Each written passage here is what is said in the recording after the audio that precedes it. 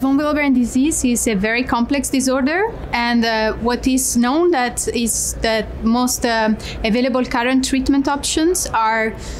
kind of effective to stop the bleedings in these patients, but they are not very effective in giving the patients a good quality of life, as demonstrated by the high incidence of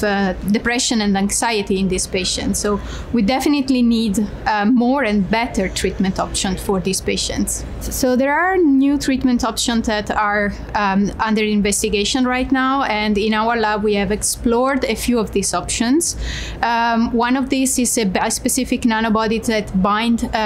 concomitantly VWF and albumin, and this is able to, has been shown in a mouse model of von Willebrand disease type 1 to be effectively able to increase von Willebrand factor antigen levels, as well as correcting the bleeding tendency of these mice. There is another molecule that is out there, it's BT200, and this could be it's an aptamer that it can be beneficial in von Willebrand disease type 2B patients that have thrombocytopenia, as well as hemophilia A patients. And then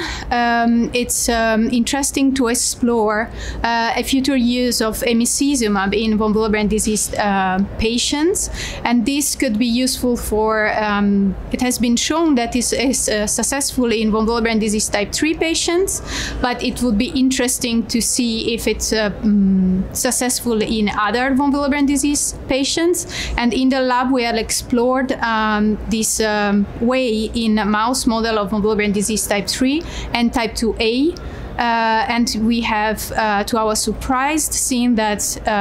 Emicizumab seems to have no effects, at least in our mouse model of von Willebrand disease type 2A. In another study, we have shown that synthetic platelets that are able to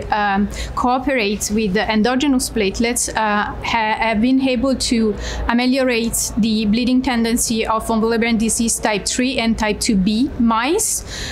with a lot of advantages. So this is another way to explore potential new treatments for von Willebrand disease.